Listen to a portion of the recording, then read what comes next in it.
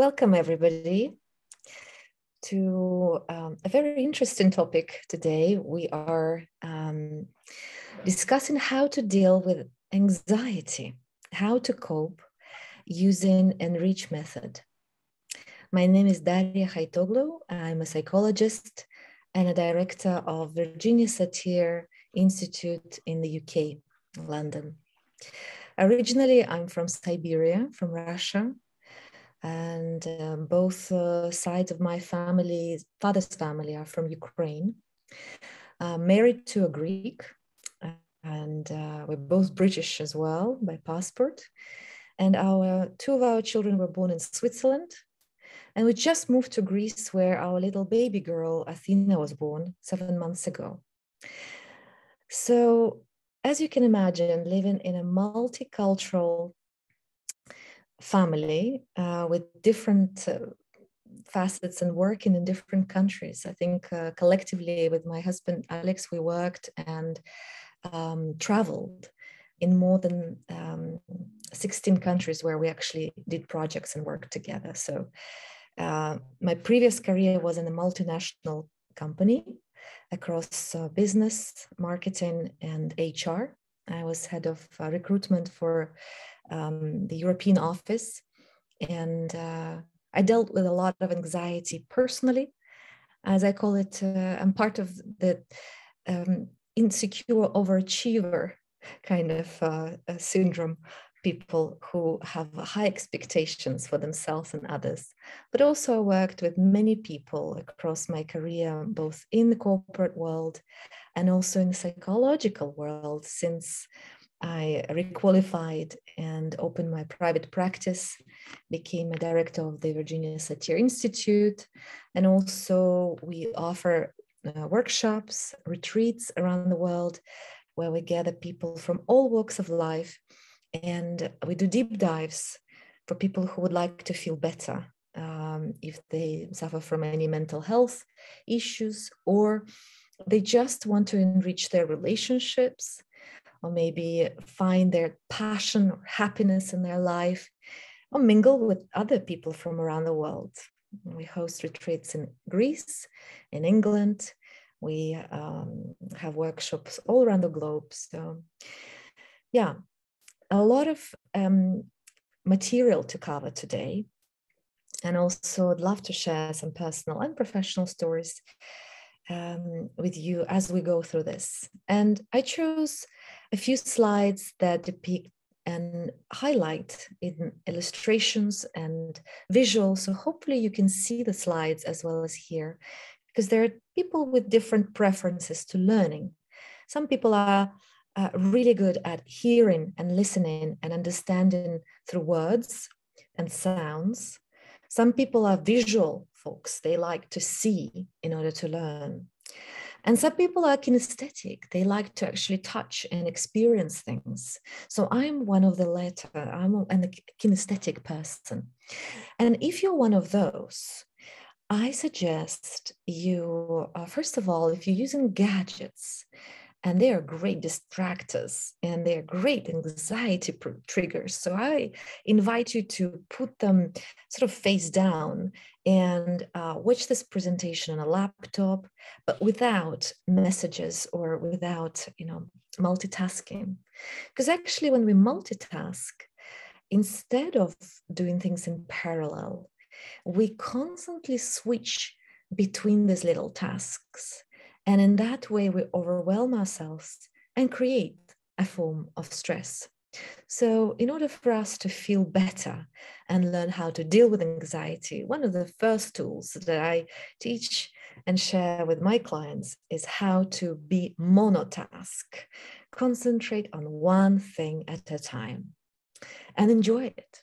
So I invite you to grab a glass of water or a cup of tea, relax in your chair, and hopefully you can watch the slides as well as listen to my voice, and maybe hold something nice in your hands. So I have different things that are kinesthetic. For example, they're nice fabric, or their nice texture, or the things that I really can fidget with, and use my fingers to have that experience and create senses and occupy my kinesthetic intelligence so that it can actually help me learn.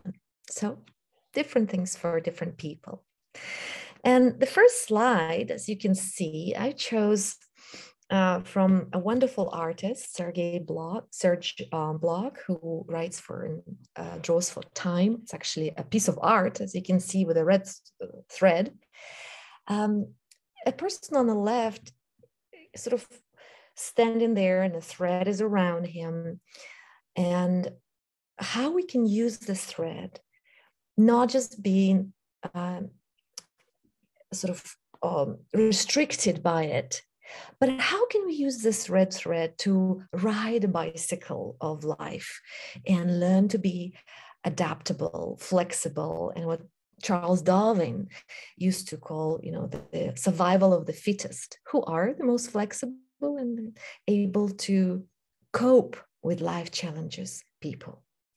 So welcome to How to Deal with Anxiety presentation. And anxiety is a normal these days. If you see what's happening in the world, if you open any media, any news, it's full of triggers. So it's today like the most probably important topic. If you Google anxiety, there are millions of clicks. And one of the most prevalent syndromes and disorders, so out of order medical conditions or issues that people are suffering from currently is anxiety. So let's just first go a little bit deeper to understand the context that we live in. And here's a slide that I put about COVID. And of course, we cannot not talk about COVID. COVID as an anxiety symptom. There are new studies that show it's not just COVID anymore. We suffer from anxiety about COVID, whether it's vaccination, whether it's obsessive thoughts about COVID virus, about people who are close to us and whether we should see them or not, social distancing and isolating when unnecessary. If there's disruption in your sleep, if there's bitterness or hopelessness or feelings about the pandemic that debilitating and distracting from your daily life, if there is anxiety over daily activities and work, this is what we call COVID anxiety syndrome disorder. And it's quite a new thing, but it's becoming one of the most common anxiety these days because of what's happening with the pandemic all over the world. So this is the context. Of course, when we look at the youth around the world, unfortunately, in the recent study, it showed that approximately 70% of young people reported feeling anxious or very anxious about COVID-19. Now, a lot of it is hyped by the social media, and the youth watch and absorb this more than normal news on TV. Most young people have access to gadgets, and as Facebook started the emoticons and sharing the emotions, let's say, through their platform in 2004, I mean, we're talking about less than 20 years, but over the last 2 decades, generally, social media platforms have really stirred a lot around our emotions. And the anxiety is also part of those emotions, unfortunately. When young people compare themselves to others, or they see all the negative news. So when I work with families, and especially when there are young people, teenagers, I always ask, how much time do they spend on social media and on news and gadgets? And when we look at the practical tools, this is one of the things that we measure, because it's almost proportionately directional proportion how much time we spend on social media and how much anxiety we have in life. Even taking into account all the positive things of social media, all the positive things of connecting with friends and family and seeing lovely pictures and looking at dogs and cats and funny stories. So it's interesting that our brain picks up more on negative rather than positive when there is choice. So we need to be careful what we consume and what we look at, what we hear, and what we touch, and who we're surrounding ourselves with, what kind of people are there, and what kind of toxic or nourishing information we receive throughout the day. When we look at statistics, this is a slide about the pandemic cases. The symptoms of anxiety, unfortunately, disorder increased triple and quadruple for if we compare both anxiety and depressive disorders over the last 2 years. Okay, so it is a very pressing issue for all of us in helping profession, and for all of us parents, for all of us, actually everybody is now in need on extra help, extra care when it comes to anxiety. And of course, we're all eco-anxious too.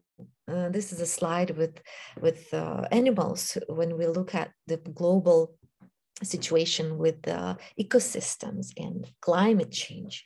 Last year, when we moved to Greece, we had the scorching temperature and fires around Greece and fires in Siberia. So, and fires in Canada. All these, of course, factors play a role to exacerbate and increase our levels of anxiety. But there's always something we can do about it, because the world, it is like that, and it's not going to be easier to live in our world. So we need to find ways not just to survive, but also to thrive. And how do we deal with our own internal anxiety, and how do we deal with external stress? This is what we're going to be talking about today. When we look at, of course, anxiety, we also need to mention who we are.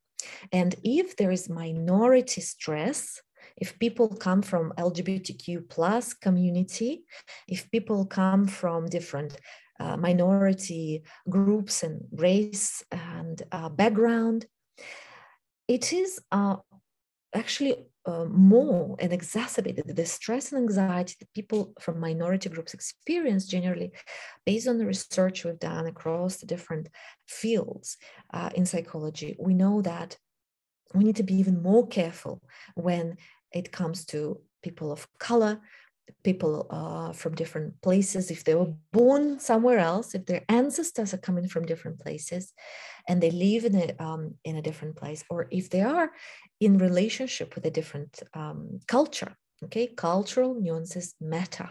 So we can never overestimate the stress level of living in this multifaceted, multicultural environment.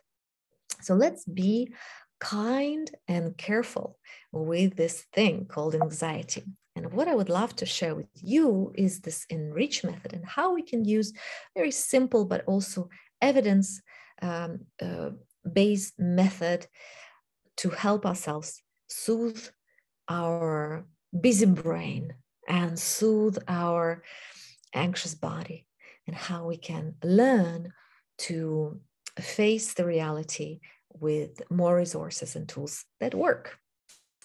So Enrich method was created actually based on the systemic work that Virginia Satir, the family therapist, the pioneer in the systemic family field, and she was at the forefront of innovation in her time when it comes to neuroscience, even before the research that we've done in psychology, and also the art of communication as well as body work. So there's three fields: neuroscience, communication, and body work. And in the middle, there's an Enrich method.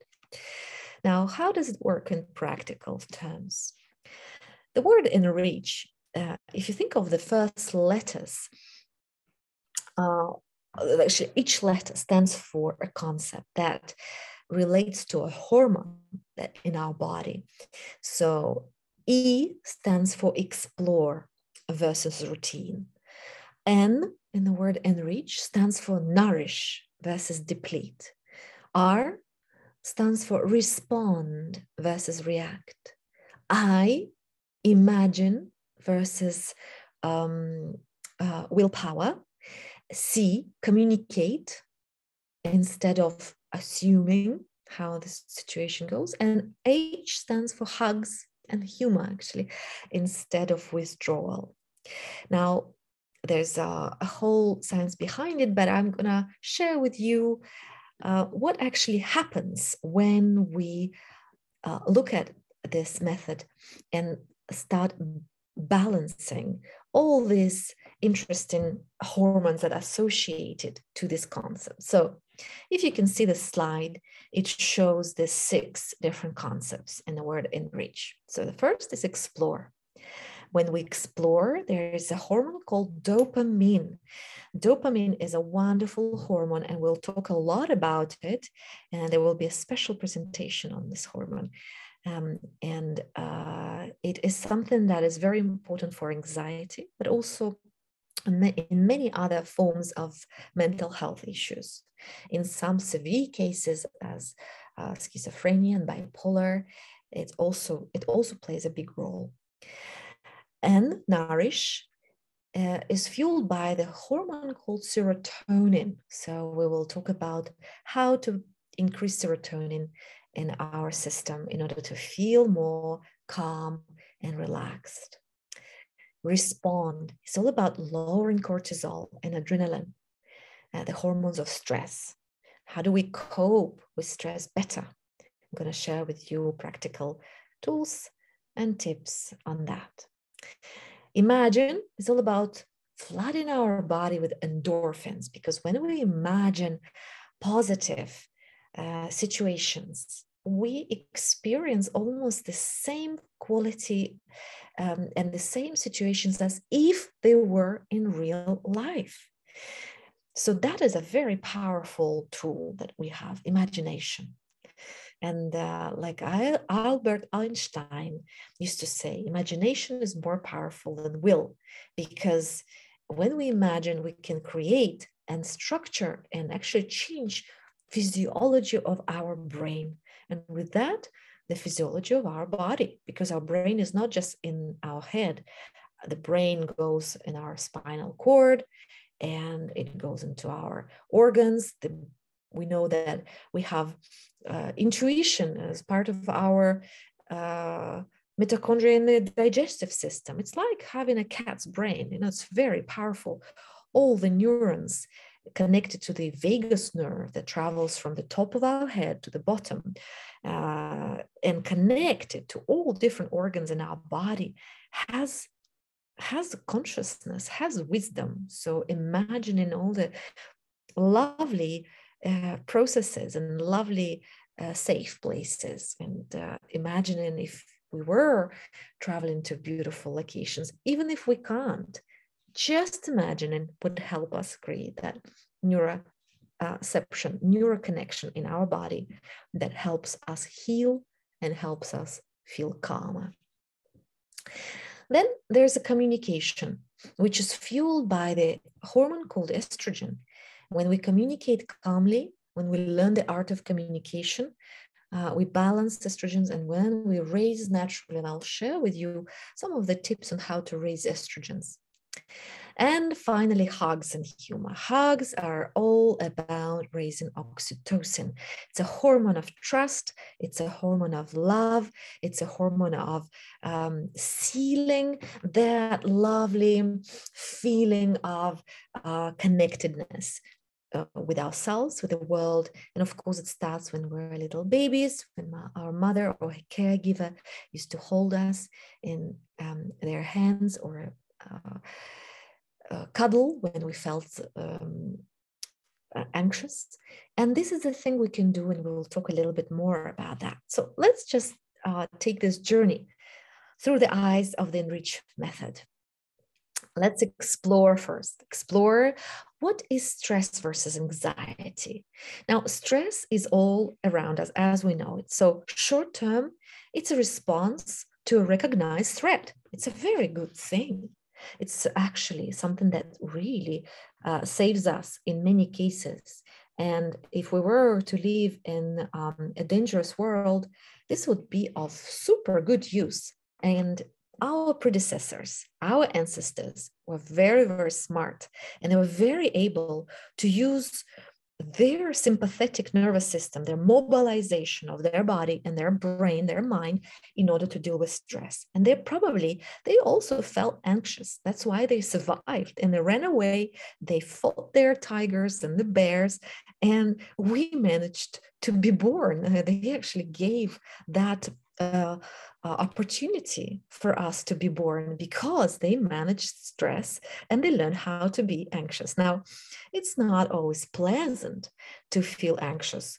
And of course, anxiety in the lifespan, it lingers and may not have an identifiable trigger. That's the big difference versus stress, that anxiety in the long term, and especially through generations, when we have ancestors who suffered trauma, who suffered injustice, who suffered minority stress, we probably have that in our cells, in our blood, in our DNA, in our memory. And we now know from the studies, it's a lot done on PTSD, the post-traumatic stress disorder, for example, by Rachel Yehuda, and many institutes around the world of psychologists who research stress. And through intergenerational stress, we know that anxiety travels through generations. And we'll talk a lot more about that in a different presentation. But today is just exploring that angle of stress and anxiety. Now, it's a spectrum, like everything in life. Anxiety has extreme versions. There are types of extreme anxiety, like generalized anxiety disorder. It's about feelings of excessive worry about events, activities, and situations.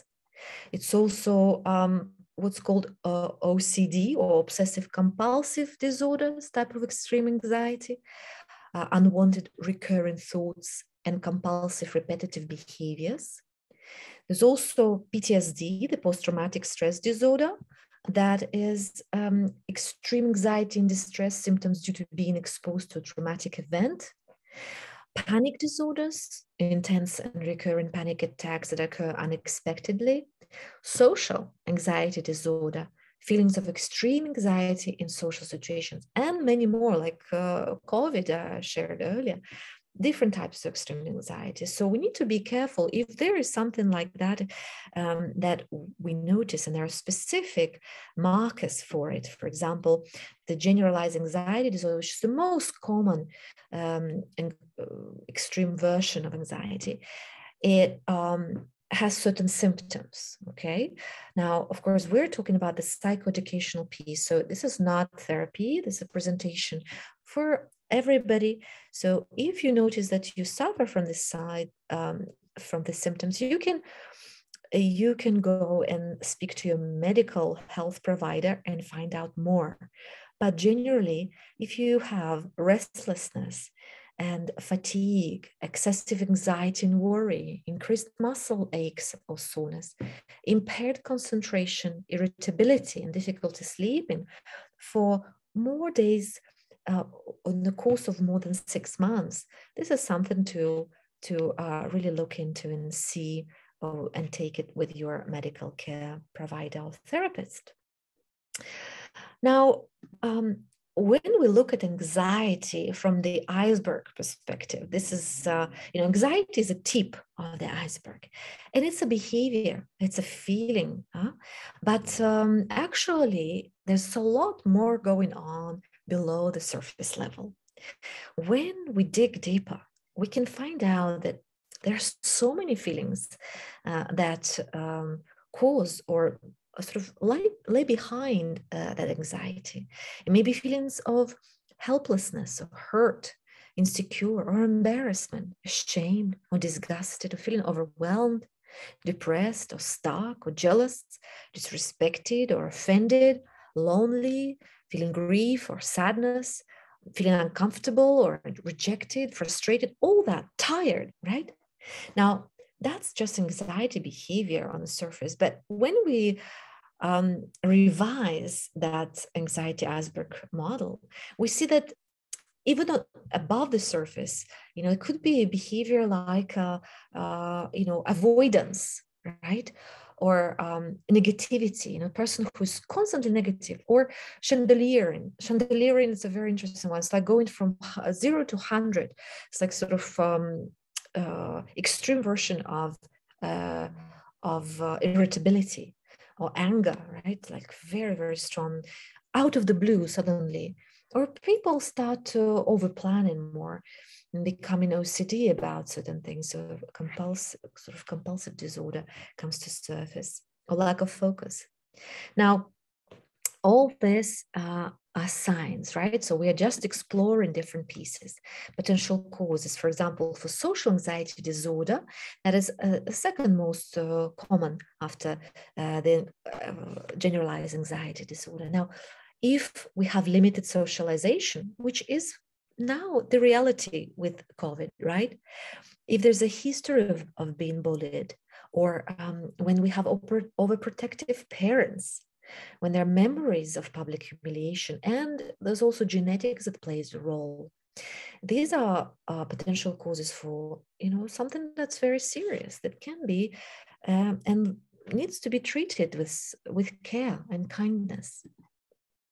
If you have children, or if you work with people who have children with anxiety may not even be able to say, most children cannot even express that they're feeling anxious, right? Because their prefrontal cortex, that part of their brain that is sort of behind your forehead, it's not yet developed. Up until they become 25 years old, this part is being developed consistently, and it requires emotional regulation. Now, children, if you see the slide, it has all sorts of symptoms that may be the signals for anxiety. For example, they may appear more clingy than normal. They may be restless and fidgety. They may start complaining about their stomach aches, or display changes in eating and sleeping habits. They may express negative thoughts or worries. They get upset or angry more quickly. They have bouts of unexplained crying or tantrums, and they may struggle to concentrate. Now, these could be signs of anxiety. 8 ways a child's anxiety shows up as something else. When I browsed internet and I saw this, and I thought, oh, let me show you this. First is anger. The perception of danger, stress, or opposition is enough to trigger the fight or flight response, leaving your child angry and without a way to communicate why. Difficulty sleeping is the second one. In children, having difficulty falling asleep or staying asleep is one of the hallmark characteristics of anxiety. 3, defiance, very interesting one. Unable to communicate what is really going on, it is easy to interpret the child's defiance as a lack of discipline instead of an attempt to control a situation where they feel anxious and helpless. 4, chandeliering. Chandeliering is when a seemingly calm person suddenly flies off the handle for no reason. They have pushed hurt and anxiety so deep for so long that a seemingly innocent comment or event suddenly sends them straight through the chandelier. 5, lack of focus. Children with anxiety are often so caught up in their own thoughts that they do not pay attention to what is going on around them. 6, avoidance. Children who are trying to avoid a particular person, place, or task often end up experiencing more of whatever it is they are avoiding. Number 7, negativity. People with anxiety tend to experience negative thoughts at a much greater intensity than positive ones. And number 8, overplanning. Overplanning and defiance go hand in hand in their root cause, where anxiety can cause some children to try to take back control through defiant behavior. It can cause others to overplan for situations where planning is minimal or unnecessary. I find it so helpful when I looked at one of our children who just changed schools, and I couldn't understand why he was so defiant, why he lacked focus, and he once forgot to close our entrance door when we went to a beach. For 8 hours we were missing. I come back home and the door is wide open, and I thought, wow, what is happening? And of course, I thought maybe, he's trying to trigger me. He's trying to play this power game with me. Maybe he's trying to find a place now that the younger, child was born. And actually, he was just going through a lot of stress, changing school, changing country, and yes, finding a new place when another child was born. So children do not show and tell the anxiety per se. They do not tell you that it's anxiety, but they show other symptoms that you can recognize. An interesting slide that I thought to share with you is to ask yourself and reflect, what kind of anxiety person am I? Because we all experience anxiety, let's face it. But let's dig into what kind of person are you? There's anxiety starter, right? A person who just brings us to the party, okay, or starts the anxiety. There's anxiety deflector, a person who just deflects. Anxiety dampener, anxiety booster, or anxiety absorber. Now, as you contemplate about this and try to use different hats to reflect, who are you? Think about it. And just pose that question and start reflecting, what am I doing to help my children or help my clients, help myself and help my family? How do I help with anxiety? What can I do? Even the little steps that count. One of the things that helps me and I love is that we have this anxiety thermometer, okay? I communicate with both personally and professionally, especially personally with our children and with my husband. I say where on an anxiety thermometer I am, first of all. When everything is good, I'm in a green zone. When I get into a stressful situation, but I may appear very calm, but I'm boiling on the inside and I'm in the yellow zone, I say yellow zone. So everybody knows that if they cross that line with me, I get into the red zone. And that's when the big dragon mama comes out. But in order for us to deal, and I help myself as well, we are all human, and we're all, even in helping profession, we all deal with anxiety the same way. We use the tools, right? So this is one of the tools, is to communicate anxiety thermometer. And when I'm in a red zone, my family members know that the only thing that they need to give me is space. Okay, it's like a timeout. So I need to leave, they need to go. We don't speak, we don't talk. Timeout means no talking. I need to calm down. And the only thing they can do is hug.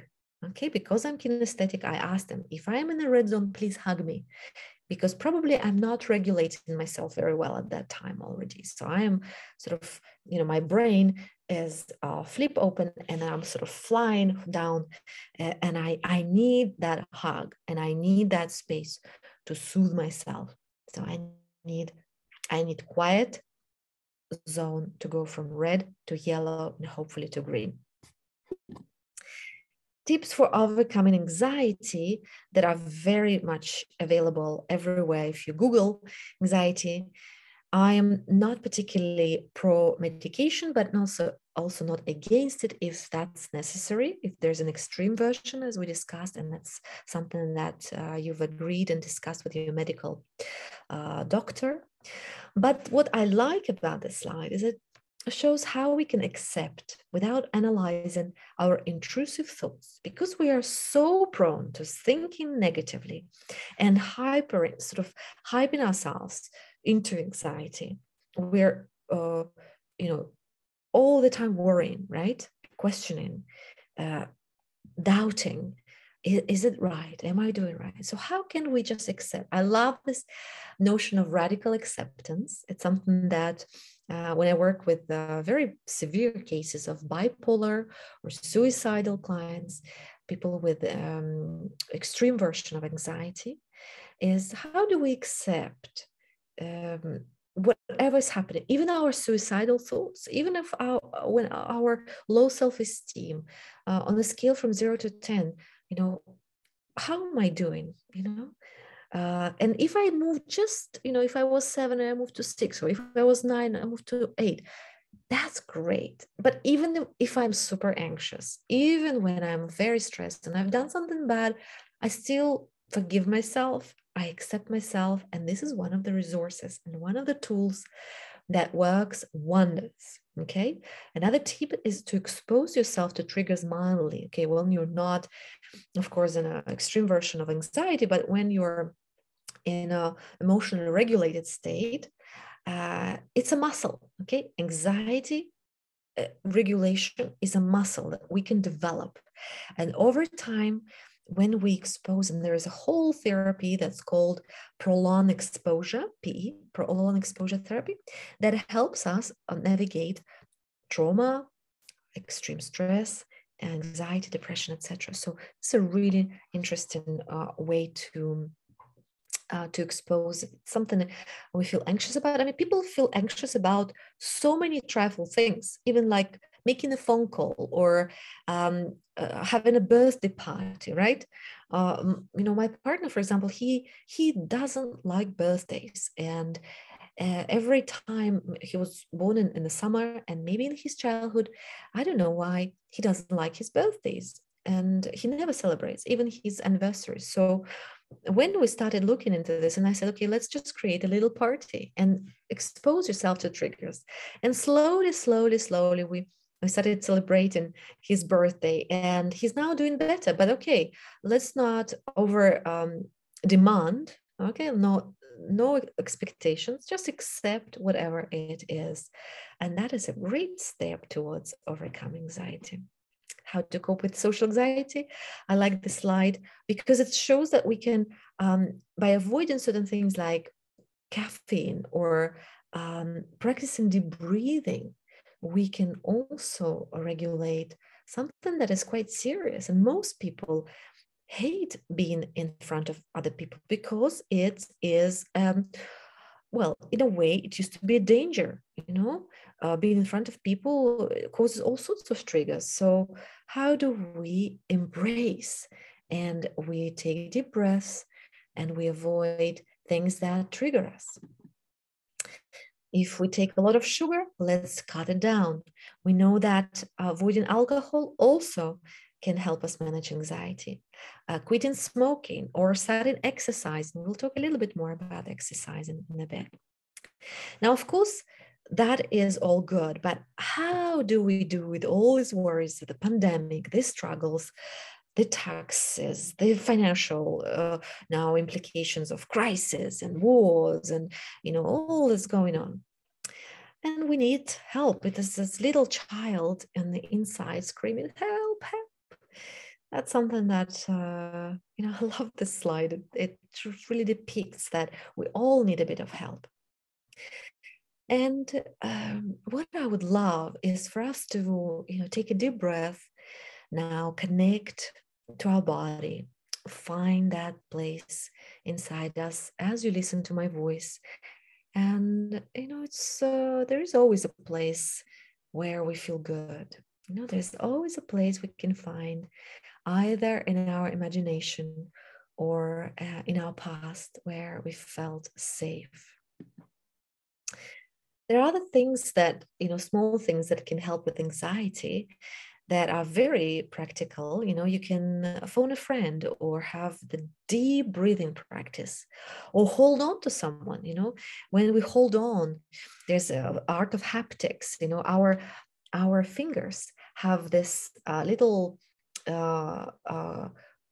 little cells that send signals to our brain. When we hold on, especially to a hand, it's soothing. You know, when we hold our hands up and open, we send signals to our brain. It's safe. When we lower our shoulders down, when we take a deep breath, it's safe. Cues for safety. When we go for a walk, when we have that warm shower, or maybe a bath with oil, just looking up into the sky and smile, it's a cue for safety. When we engage all senses, imagine the magical garden, or we have this little distractions, you know, even painting nails or having a bit of self-care, walking a dog, petting a pet, even a little bit of TV. It's okay, a distraction. Okay, calming music, doing something with your hands, or writing it out, journaling, drinking cold water, sipping through your favorite drink that is soothing, healthy, hopefully not soda, but even soda accepted, just to relax. But, you know, having also maybe tomorrow a healthier choice, cuddling a weight blanket, you know, just cuddling cuddling with a pillow, cuddling yourself. Doodling, you know, when just expressing yourself on a piece of paper, I find very liberating. And children do that. We don't do that enough. You know, people who use art and craft, it's a fantastic way to remove stress and release that anxiety from the inside. For people who love reading, there are many, many books. I can recommend these 6 by David Burns, the doctor who wrote When Panic Attacks, the new drug-free anxiety therapy that can change your life. A book called Dare, the new way to end anxiety and stop panic attacks by Barry McDonough. Rewire your anxious brain, how to use the neuroscience of fear to end anxiety, panic, and worry by Catherine Pittman and Elizabeth Carroll. Anxiety Practical About Panic by Joshua Fletcher, a practical guide to understanding and overcoming anxiety disorder. A 5th one is called Untangler Your Anxiety, a guide to overcoming anxiety disorder by 2 people who have been through it, by Joshua Fletcher and Dean Stott. And finally, Greater Than Panic by Dean Stott. Okay, a lot of resources here. Now, let's go to the Enrich Method and look at it through the lenses of these hormones. So explore. We explored a lot, and why it is so important to explore, because when we explore this whole thing of dopamine, right? So the studies have shown that lower than usual amounts of dopamine in the brain are often present alongside symptoms of ADHD, okay? Anxiety, one study linked anxiety to insufficient dopamine in the amygdala, but more studies come to show that when we raise dopamine, we actually can soothe our brain and help it remove the anxiety level. Now, when we nourish, we'll raise our serotonin level. And serotonin level can be raised naturally by exercise. Regular exercise can have mood boosting effects. A healthy diet, foods that can increase serotonin level include eggs, surprisingly, cheese, who could believe, right? Turkey, nuts, salmon, tofu, and pineapple. Very interesting. And meditation. The art of meditation can help release stress and promote a positive outlook on life, which can greatly boost serotonin levels. Now I will have two videos here. I don't know if we have time to watch both of them, but maybe we can share that with you separately as part of this presentation. I love the video about brain-changing benefits of exercise by Dr. Wendy Suzuki. It's part of the TED Talks, and it's one of the videos that really changed my attitude to exercise. I hate exercise, to be honest. Okay, I used to run. I did track and field.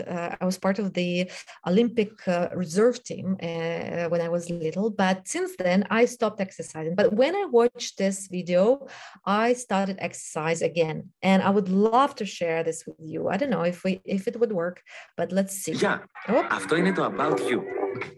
This is the one. How do we switch this? Okay, let's see.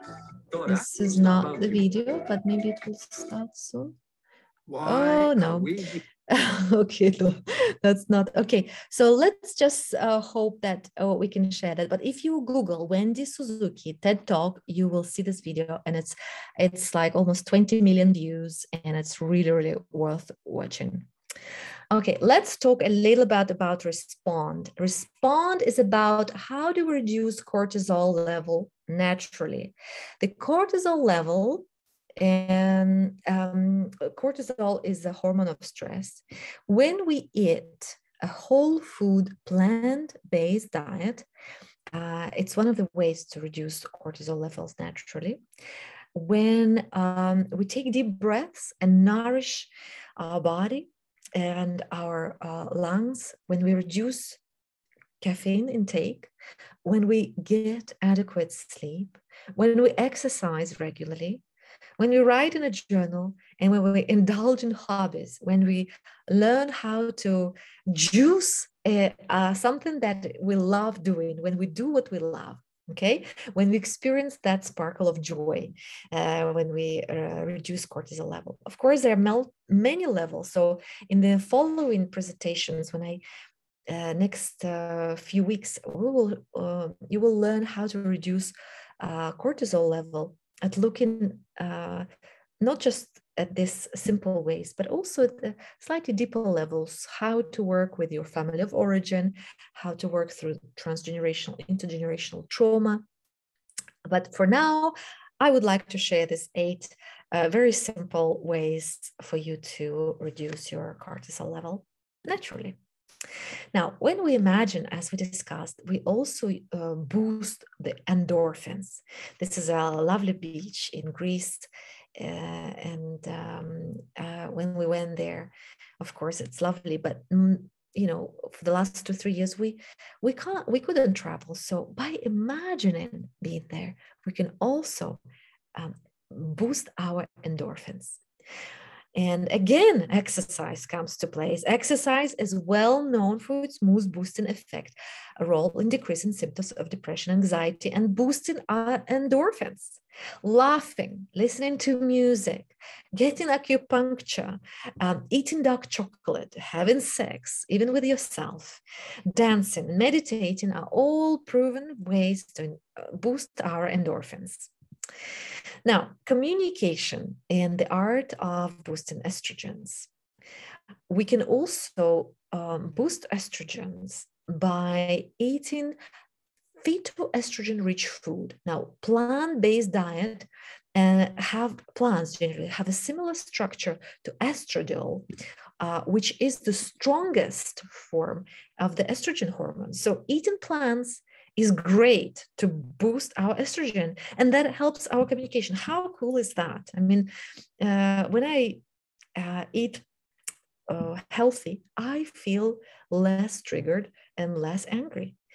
When we have a B vitamin, vitamin D, or Vitex agnus castus, I mean, Google what it is, boron, black cohosh, or even primrose oil, all these natural things. I mean, please take this only with your medical doctor. This is just education for something to be curious about, something to look into.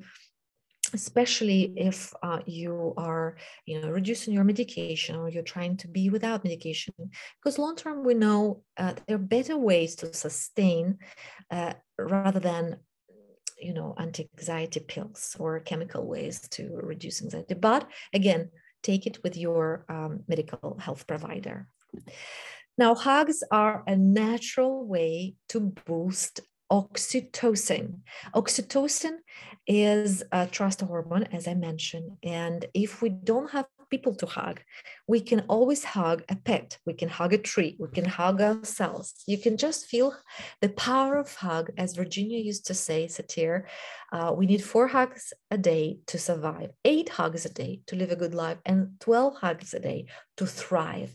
So how many hugs a day do you have?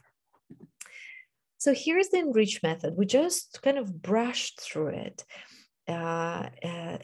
Explore what it is to be anxious, but also explore different ways. Open your arms, rotate your feet slowly, look into the sky and smile, or have a half smile. Even if you cannot smile, just half smile. It also sends a signal to your brain to relax. There's a magic behind the smile.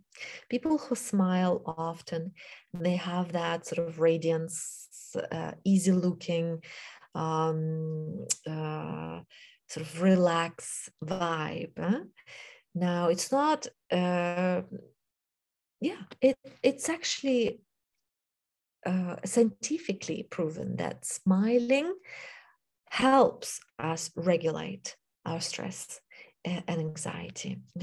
Nourishing exercise and nourishing food, responding to stress. How do we prepare and lower our cortisol and help our children lower their cortisol? Because it's our role as parents to help them navigate and regulate their emotions. Up until the 25, they rely on us to regulate their emotional world. Imagining, positive, meditating and writing journals, imagining scenarios where you're feeling good, where you're healthy, where you're just making that step towards a better habit, exercising and doing what you love, communicating positively as well, the art of communication. There's a wonderful tool on how to communicate to reduce anxiety, also created by Virginia Satir. It's called temperature reading. Always first start with appreciation. If you want to say something negative, always start with say something positive first. I know it's not easy. I know it's hard, but it's a muscle. You can train it and you can start practicing now. When you finish this workshop, you can go and say something nice to your partner, to your family member, to yourself in the mirror, to your children. Just communicating the positive first. Okay, then you share something maybe that puzzles you, or maybe you worry, and then you communicate a hope and wish that's also positive. So it's like a sandwich, a bun in the middle, the worry or negative bit, but always with a little bit of cushion, a little bit of buffer. So you start with positive and end with positive. And finally, hugs and humor to boost that oxytocin. Okay.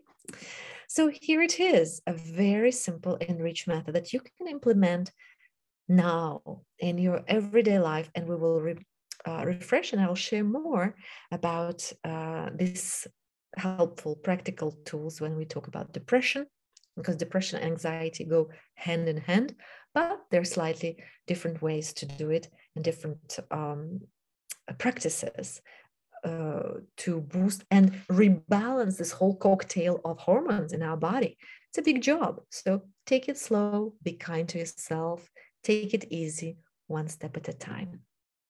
Okay, well, I want to thank you for listening, for being up until now with us. If you want more information, here's my website, daryahaitoglou.com, DaryaHaitoglou.com. I know it's complicated. Haitoglou is actually Greek name of my husband, who's Greek, and they come from Turkey. Okay, so it's a Greek Turkish, and Darya is my first name.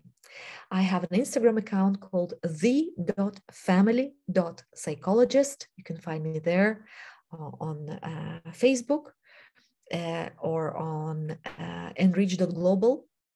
It's a website where we host different retreats, and you have information there for different workshops. And also Virginia Satir website, virginiasatir.co.uk. It's a UK website where we share tools. We host workshops on a monthly basis. We also have wonderful free resources. And of course, I thank you for just giving yourself time to listen to my voice and reduce, hopefully, some of the anxiety that you experienced throughout your life in the last hour. Hopefully your anxiety level went down because now you're equipped with simple tools that you can implement and take it home. Okay, Vicky, I think that's it.